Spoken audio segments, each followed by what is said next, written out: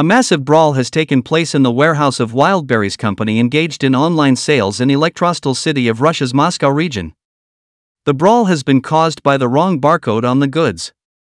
The fight started after the foreman criticized the work of an employee. It then involved more than 100 people. Pepper gas canisters have been used in the mass fight. The company announced that it will fire those involved in the brawl. About 30 people were detained after the incident. 10 of them were taken to the military commissariat, 20 are being kept in the police station. Additional 30 people are under surveillance as suspects in the case.